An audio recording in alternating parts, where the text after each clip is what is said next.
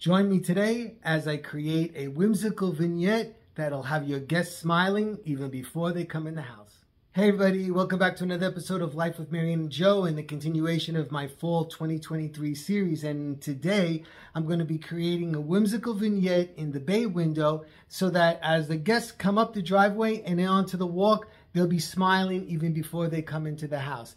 It's always great to create and set a mood so that people know what to expect, and what better time than during these holiday times. And I consider the fall a holiday now. So I hope you'll enjoy this process that I'm going to show you right now. So stay tuned. Don't forget, please subscribe if you haven't. You don't want to be missing anything that's coming up over the holidays. And you can join us on Facebook at Life with MaryAnn and Joe. And you can look for me on Instagram at designs_by_Joe. Okay, stay tuned. Here it comes.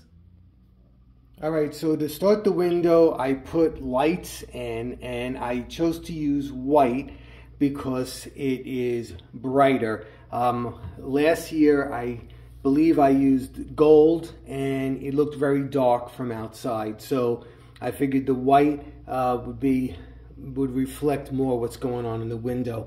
This is like old school style.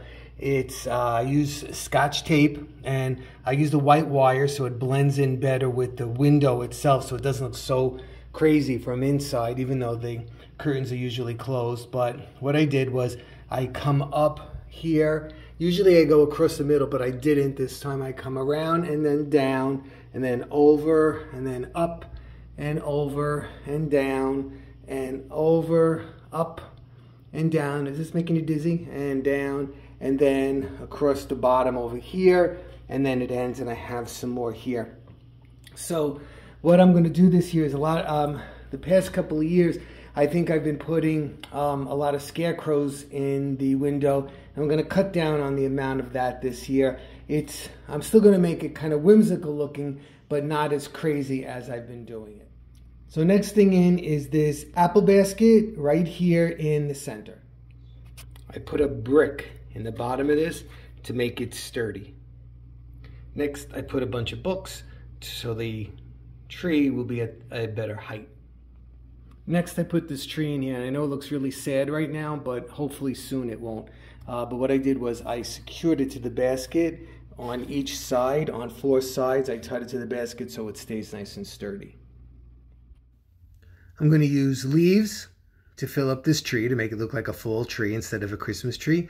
Some pine cones for the spots. And I'm also putting in these logs and this pumpkin and these baskets in order to make a complete fall scene occurring inside here. Now, I'm just showing you I arranged them in layers, one lower than the other. And actually what I did is I wound up putting them on books to raise them up a little bit more.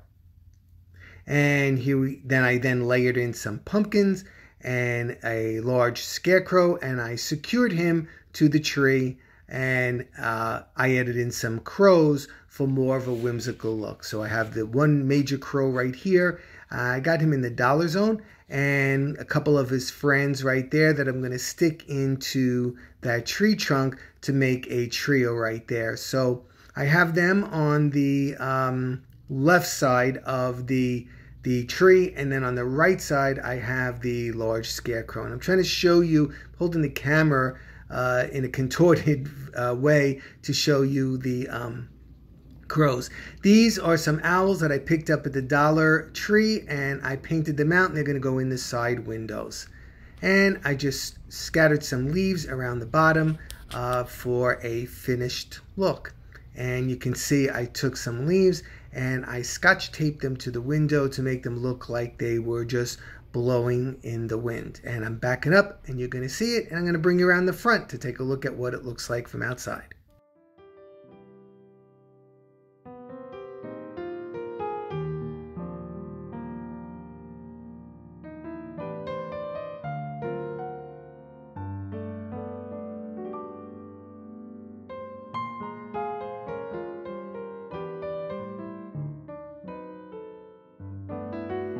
Thanks for stopping by. I really do appreciate it. I'll be seeing you soon. Take care. Bye-bye.